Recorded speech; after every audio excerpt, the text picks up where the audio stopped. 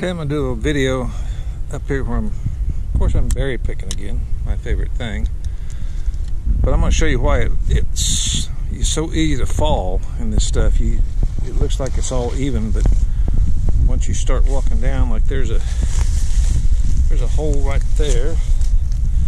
You come back out and it's already been walked on. And then there's a stump right there from an alder tree. This alder grows sideways, and you start going through this stuff.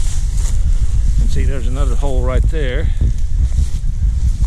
And then you got all tree stumps and deadfall. There's another tree stump right there. So you really can't see. You've got to be careful where you're walking, because it's so easy to fall up here, which I did.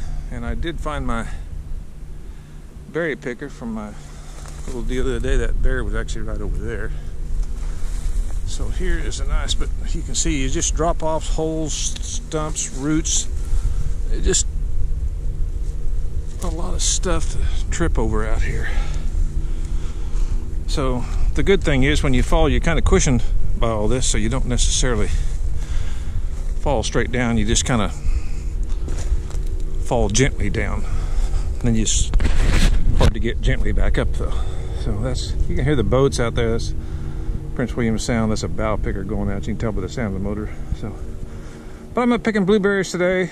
It's 4 o'clock here, so I'm gonna pick for a little bit longer and then head back down towards my car. I've been making more noise today, so if Buford the bear is back up here, well, maybe he'll hear me before I get to him. So.